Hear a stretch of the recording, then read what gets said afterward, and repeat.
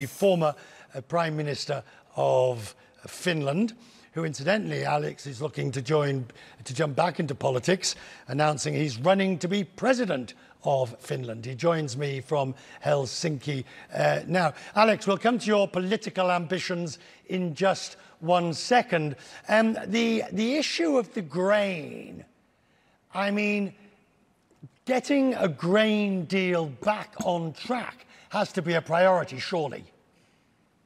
It sure is. I think it shows quite evidently that everything in today's world can be weaponized, and Putin and Russia have once again weaponized, in this particular case, grain, basically trying to create the illusion as if this was the fault of the rest of the world when it is actually Russia's fault.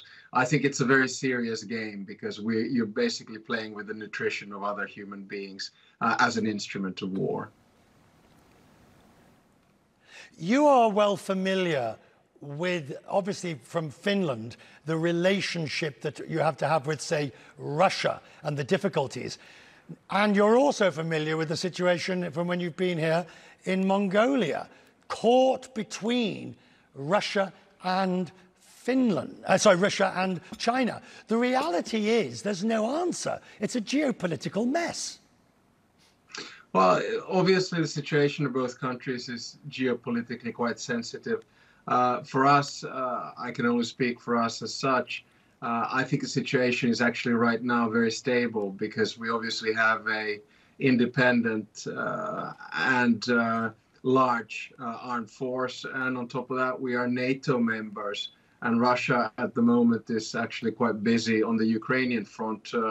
The situation in Mongolia, I would assume, is different. When I was in Mongolia for the first time, I was a Minister of Trade, and we're doing actually some export promotion. It was very much in the mining industry, so I can sympathize with the hoods that you're moving in. Alex, why do you want to be president of Finland?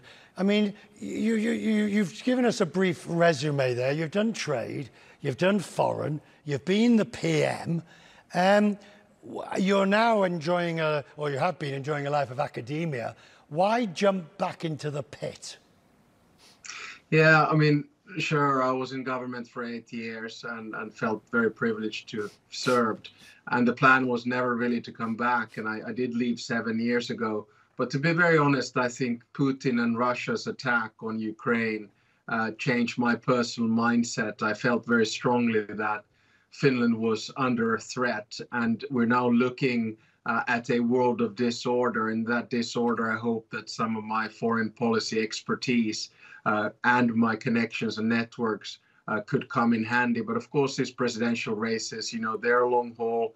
We're 5-6 months away from the elections, so we'll see how things develop. But I felt that I sort of had the duty to do this for the country, and I hope that my good connections to the United States, to Europe, to many other capitals around the world, and my expertise could be of use in this particular situation. Right. The role of president in Finland has certain very distinct duties and responsibilities, and they are different, if you will, to the political hurly and burly of being prime minister.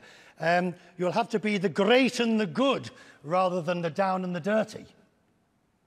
Yeah, definitely. There's a big difference. So probably for the audience that doesn't follow Finnish politics very closely, the prime minister is in charge, together with his or her government, of European policy and domestic policy.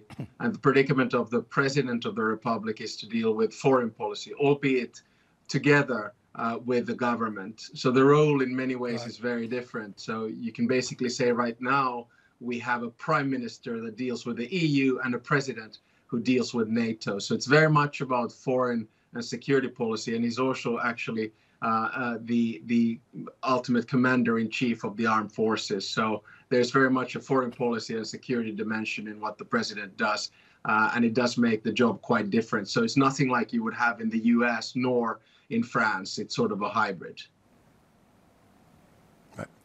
Alex, thank you. You've always been a good friend of this program. We will watch this election closely, and of course we will, as you would expect from CNN, we'll also be talking to your opponent as we get closer to the date. Alex Stubb joining me from Helsinki. Just look.